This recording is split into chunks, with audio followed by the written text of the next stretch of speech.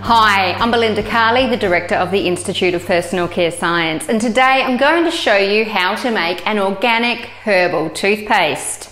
Let me show you the product we're going to be making and then I'll show you how to put the formula together. So that's the organic herbal toothpaste there. As you can see, it's got a fantastic structure. It sits on the brush nicely. It doesn't sink into the brush, ready to be applied. Now, to put this product together, we do first need to reconstitute some concentrated aloe vera powder in water.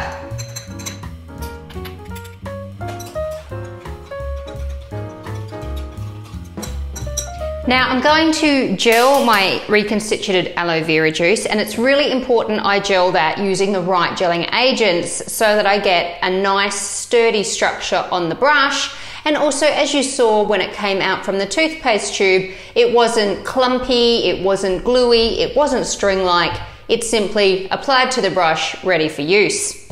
Now to do that, we need to use some cellulose. The microcrystalline cellulose helps give that great detachment when it's being squeezed from the tube. I'm using the Sensacell Stab 026N because it's natural and it will suit the organic needs of the formulation. That's here. And I'm also combining that with some guar gum. And again, the guar gum is going to help build the structure. So I'm getting the great even spread on the brush from my microcrystalline cellulose, and I'm getting some of that rigidity that stays on the brush from my guar gum. Now I'm just going to high shear this all together.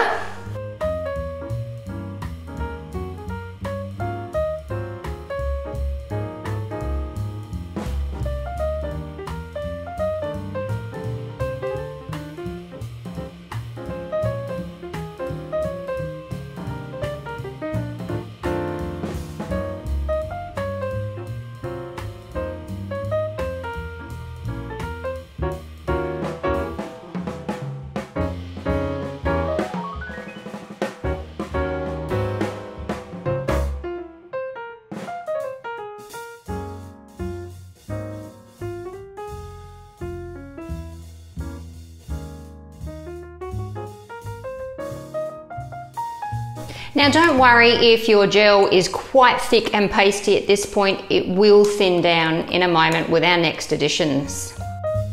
But it is important to make sure it's nice and homogeneous at this stage before continuing. Now the rest of your mixing will be low shear, so I'm just going to transfer it to this bowl.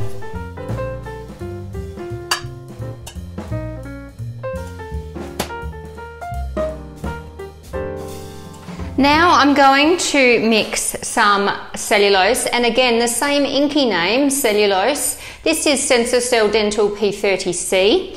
If you're confused by the different grades of cellulose, please watch my video, Same Inky Different Result, which talks you through the different grades of cellulose. Now this particular cellulose I'm using because it provides that nice fine polishing abrasive effect to the teeth. And I'm mixing this with some sorbitol. Now the sorbitol is really important because it helps provide that nice soft mouthfeel that consumers are used to with their toothpaste, and it also helps provide just a little bit of natural sweetness to the formula. I'm just going to make a slurry with these materials. Now I don't want to use high shear at this point because I don't want to shear this cellulose. I need high shear for my microcrystalline cellulose to hydrate it and form my gel network, but for this particular cellulose, because I want it to provide that polishing effect, I don't want to cut this with high shear. So from here on in, I need to use low shear mixing only.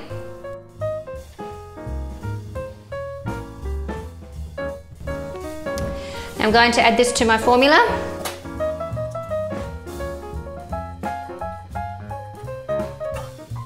And then give it a good stir until it's homogeneous.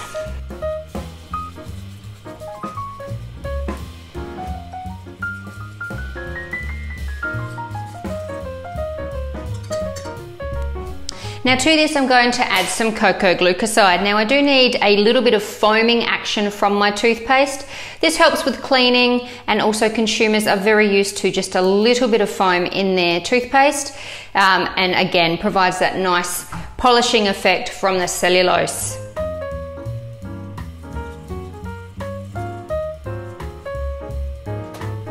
Next, I'm going to add my preservative. Now, to keep this product nice and natural and of course certifiable, I'm using Sali Naturals Min as my preservative. This gives it a real herbal flavour, so I'm going to disguise some of that herbal flavour with some organic spearmint oil. And again, that adds to the freshness of the product.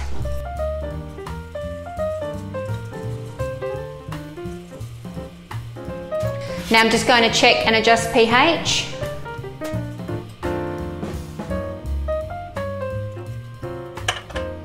And in this case, it's come out exactly where I need it to. And there is my organic herbal toothpaste.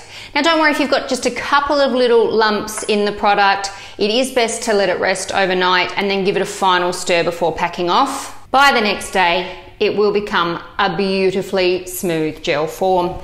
And again, it's got all that structure you need to be able to apply it easily to a toothbrush, and it will stand on its own. Well, there you go. That's how to create an organic herbal toothpaste. Just remember, you need to use very distinct grades of cellulose to achieve the gelling and the polishing functions, as well as a little bit of surfactant for the foaming. And of course, if certifying the product, make sure you stick to the compositional inputs that I have provided with this formula.